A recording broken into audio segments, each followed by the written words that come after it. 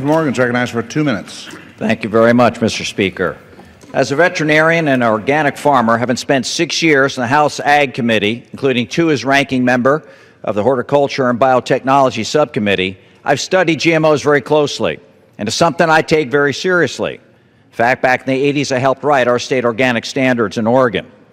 For thousands of years, humans have grown or bred plants and animals to choose the most desirable traits for breeding the next generations in an effort to help them be able to resist pests, disease, and increase yields.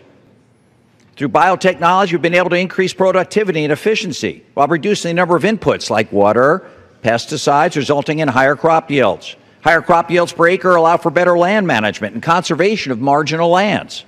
GMOs in combination with good agricultural practices also improve soil quality, reduce pollution by allowing farmers to till, work the ground, less often or not at all, reducing soil erosion and reducing the carbon footprint of agriculture.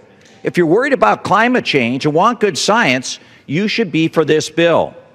GM crops flourish in challenging environments without the aid of expensive pesticides or equipment that play an important role in alleviating hunger and food stress in the developing world. This is precisely why I'm very concerned about the demonization of biotechnology and the rejection by many of the supporting science behind it.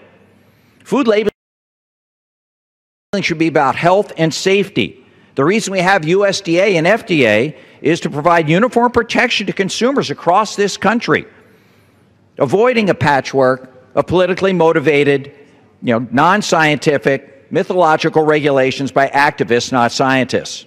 And right to know is protected in this bill. We've heard from many on polls. I'd like to cite one. The Pew Research Center conducted a poll recently and found nearly 90%, the scientific community found genetically engineered food is safe and poses no health threat to the environment or humans.